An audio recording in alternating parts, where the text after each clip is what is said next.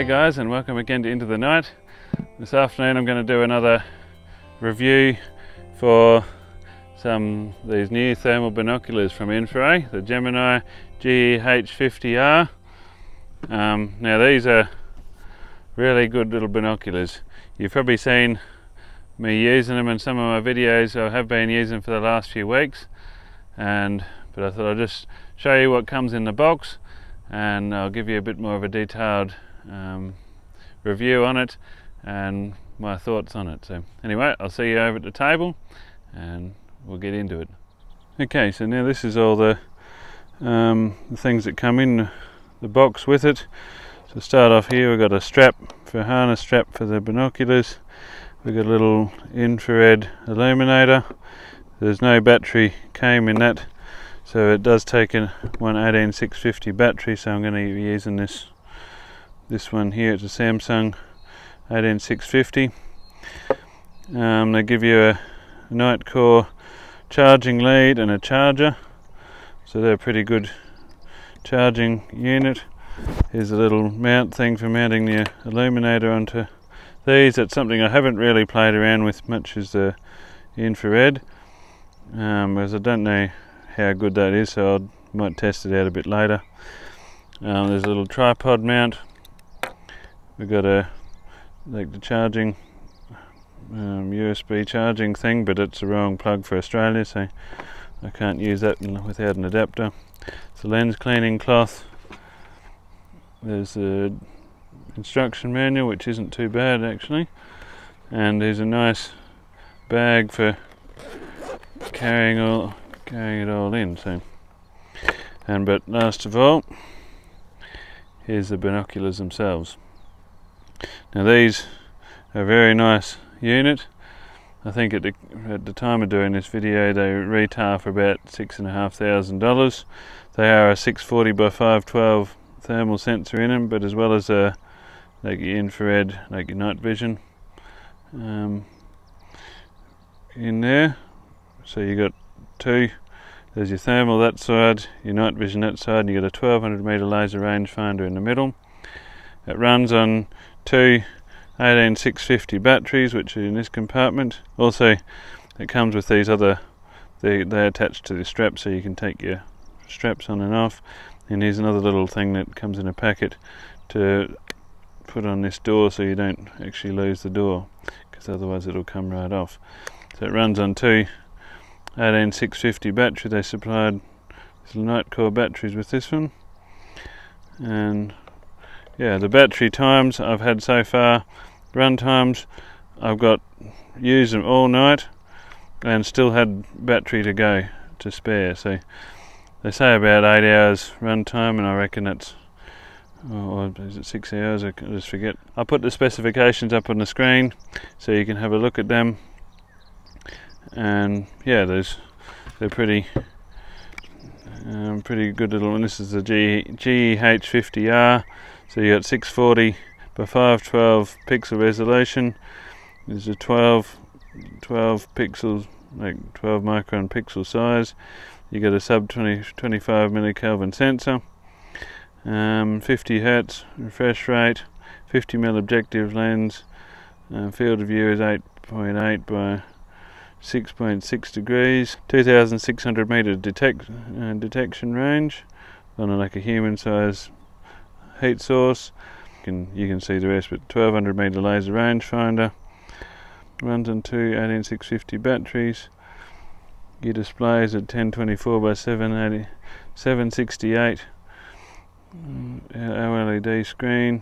It's a 0.39 inch screen, which sounds pretty small, but when you get up to your eyes and you got the two of them, it looks a lot bigger than a normal, like your binoculars. Operating time upwards of 6 hours.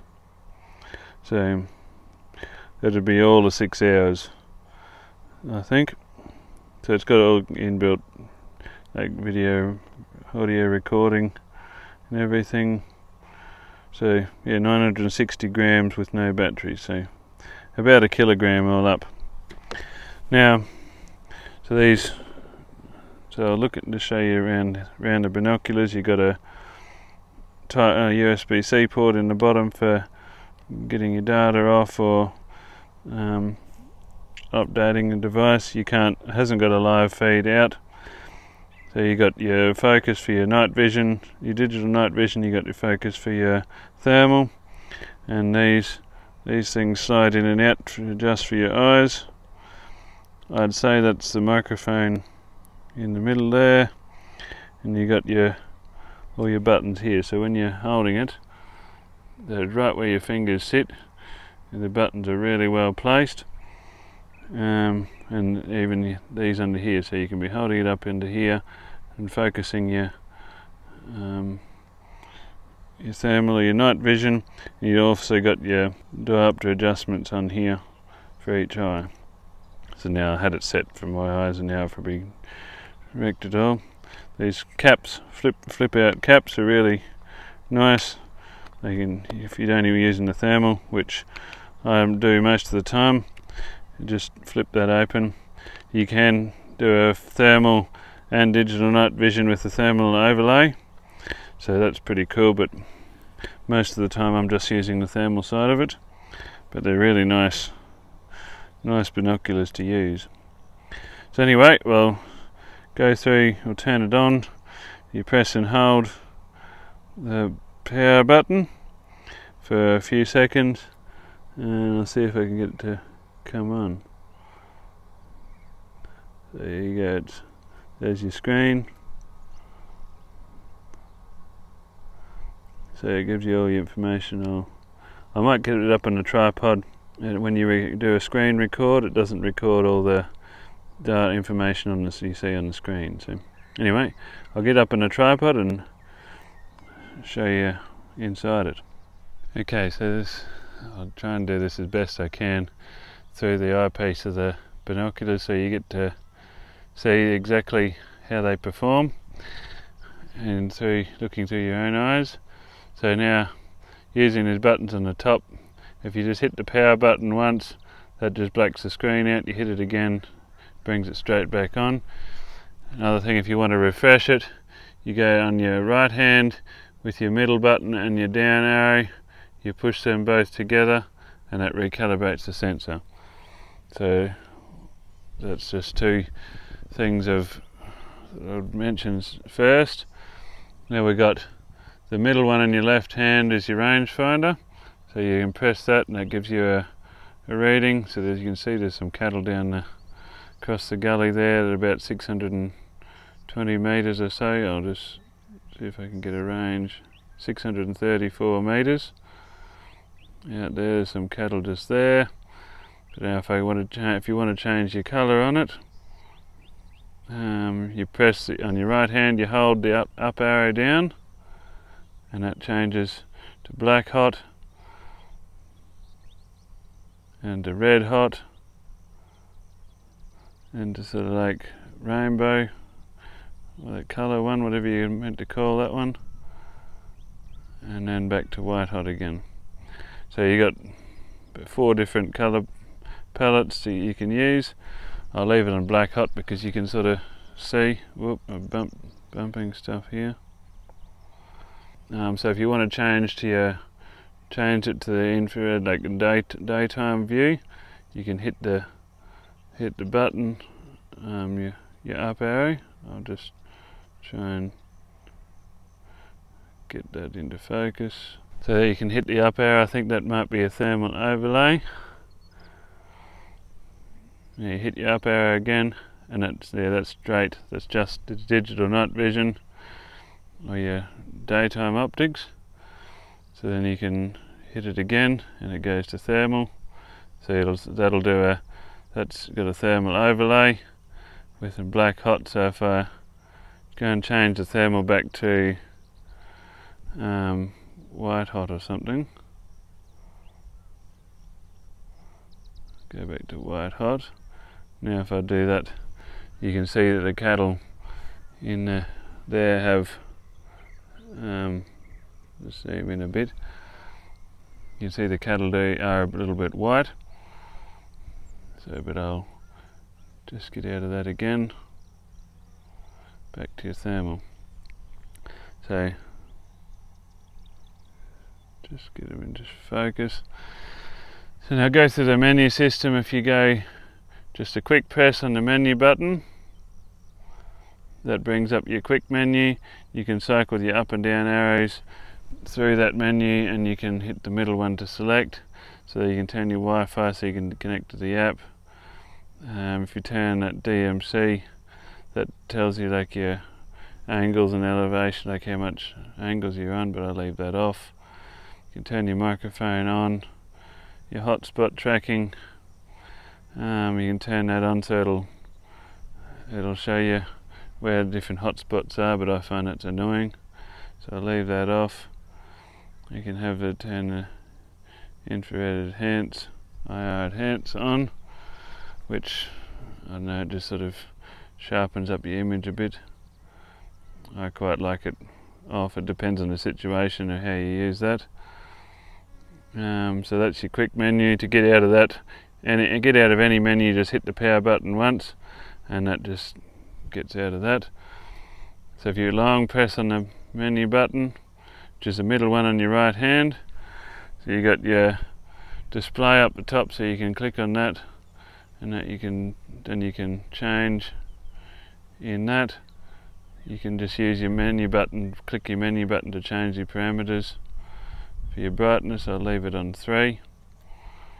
So you can change the image brightness, change your contrast, or you can actually even put a reticle on it as well, but I'm not shooting with it, so I don't need that.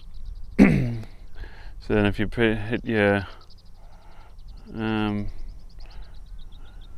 power button, that goes back to your back of menu. So then you can go to here, you can actually go through into that one, browse your media. I haven't got anything on here at the moment, but so if I wanted to get out of all that, if you use your top button on the left hand, your closest button is your pointer finger in your left hand, you can press that once and that takes a picture. You can see up the icon up in the top corner. I'll take another one there.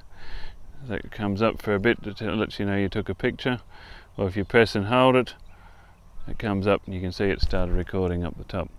So this is, I'll do a bit of just switch to the audio from this as well now.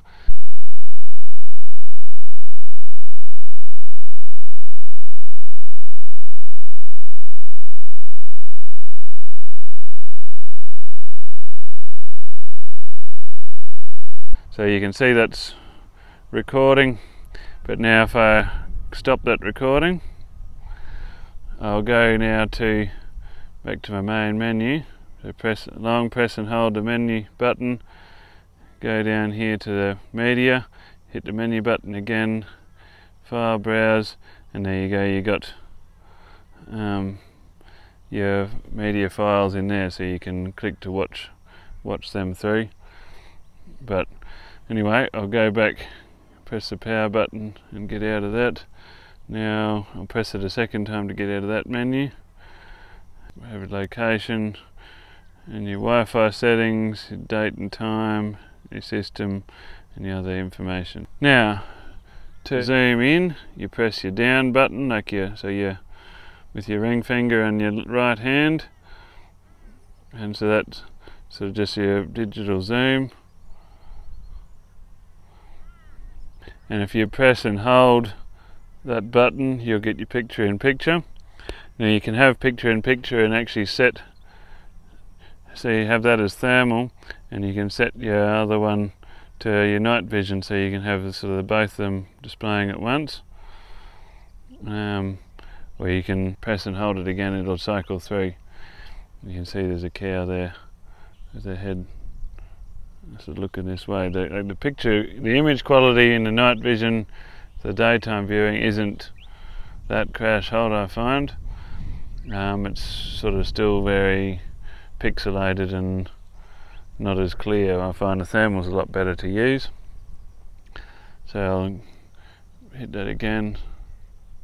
So there's the thermal overlay on that picture in picture, and as you can see, that doesn't quite line up exactly, but it's not a scope, it's only for finding your target, so that's not real necessary. I just leave it off most of the time, because you've got a really good screen in here. It looks really nice and big in your to look through. So I'll just try and focus it a bit better. Now I'm hitting it again.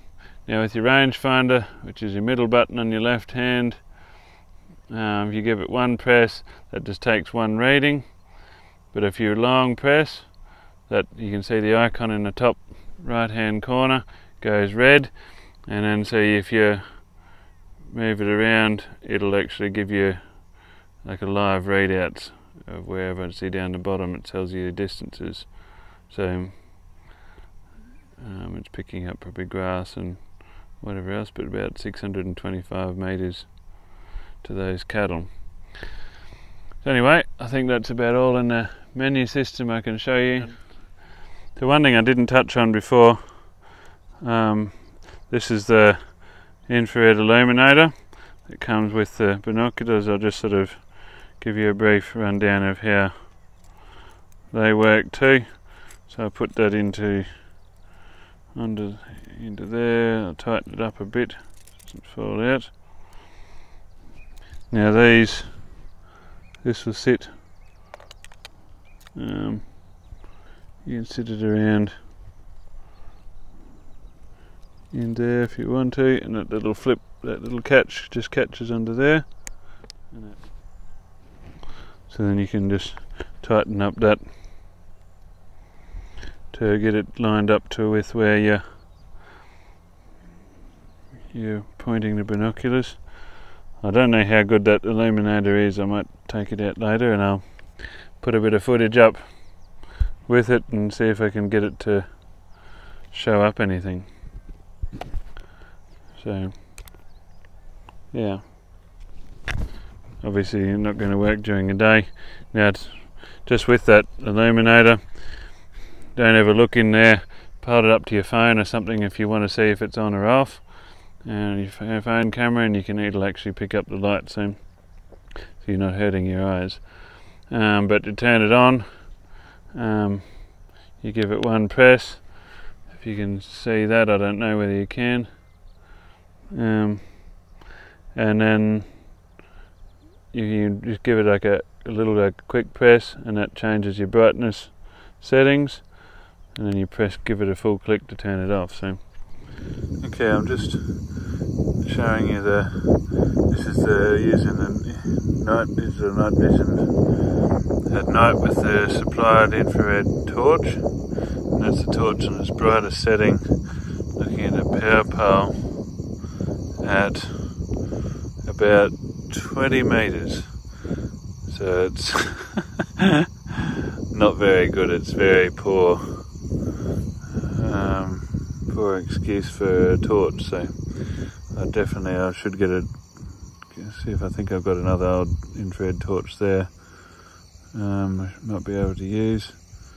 So it leaves a lot to be desired. I'm just trying to look up the other side of the house yard there, 50 metres, you can't see anything. So well, I just put this torch with the Gemini binoculars.